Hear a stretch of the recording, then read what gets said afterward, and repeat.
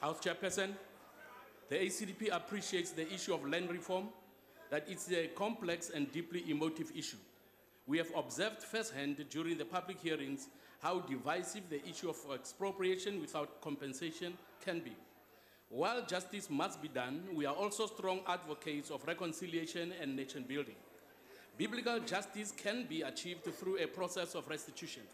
It is for this reason that we support land reform and the restitution of land in an orderly and lawful manner. We agree that any decision regarding a possible review of Section 25 of the Constitution must consider the impact on food security, stability in the agricultural sector and the economy, investor confidence, financial exposure to banks and other financial institutions by commercial farmers. It must also provide adequate support for emerging farmers.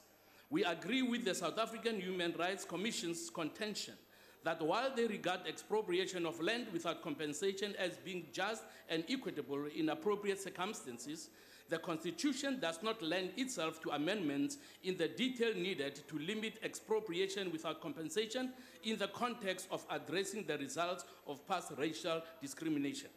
Honorable members have to remember that land ownership is not only important to the people of this nation, but it is also important to the Almighty God. 7 chapters in the book of Joshua, from chapter 13 to 19, are dedicated to the allotment of land to God's people. Jeremiah 37:12 says, and I quote, Jeremiah went out to Jerusalem to go into the land of Benjamin to claim his property there among the people, close quote. All those who qualify must have the right to property and title deeds. In September, IOL reported that EFF spokesman on land, Sam Madiasi, called for church land to be nationalized for the benefit of the people and said that church land should be treated in the same way as land held by private individuals, including land held by traditional leaders.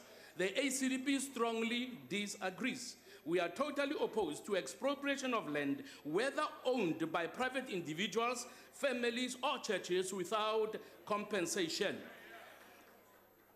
In consideration of the Constitutional Review Committee's report on the recommendations, the ACDP is of the view that Section 25 of the Constitution in its current form is not an impediment to land reform and believe that Constitutional Court must be approached to give clarity on the full parameters of Section 25 of the Constitution. Any amendment to Section 25 has the potential to threaten food security, agricultural reform, and discourage investments. Individual property rights must be protected and title deeds issued to the beneficiaries of land reform. The ACDP will definitely not support this report. Thank you very much. Thank you.